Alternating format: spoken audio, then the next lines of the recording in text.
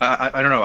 I guess what I'm saying is I'm seeing that copyright, at least in the music sense, is not necessarily as important anymore. You're not. Um, it's nice to know that you're being credited, obviously, for the work that you've done. But like by the time someone has shared your work a million times on TikTok, people are not necessarily looking at it for you. They don't give a They're fuck looking about at your copyright.